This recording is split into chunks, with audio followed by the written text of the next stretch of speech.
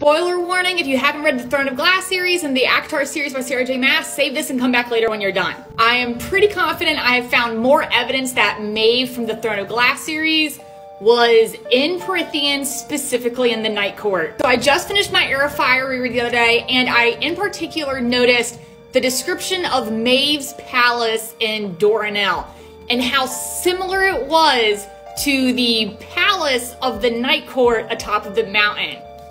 They are described almost the exact same way. Let me show you. Chapter 59, Heir of Fire. Aelin and Rowan have arrived in Doranel and specifically at Maeve's palace. And it says they were escorted through a shining palace of pale stone and sky blue gossamer curtains. The floor a mosaic of delicate tiles depicting various scenes from dancing maidens to pastorals to the night sky.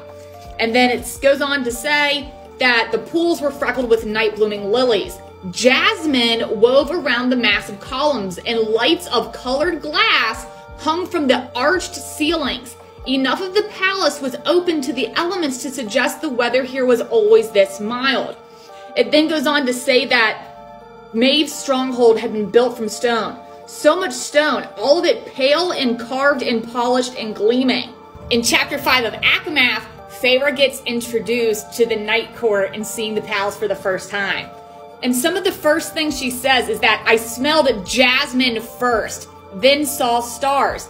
A sea of stars flickering beyond glowing pillars of moonstone that framed the sweeping view of the endless snow-capped mountains.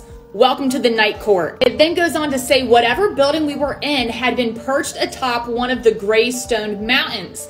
The hall around us was open to the elements, no windows to be found, just towering pillars and gossamer curtains, swaying in that jasmine-scented breeze. A little further down, we end up seeing where it says, a few balls of light bobbed on the breeze, along with colored glass lanterns dangling from the arches of the ceiling. These palaces are both so similar. They're both made of stone. You've got gossamer curtains. They're open to the elements. And you've got jasmine or the scent of jasmine, and even the arched ceilings or colored lanterns or colored lights. So I'm now convinced that the Night Court Palace in Prythian was Maeve's palace at one point in time.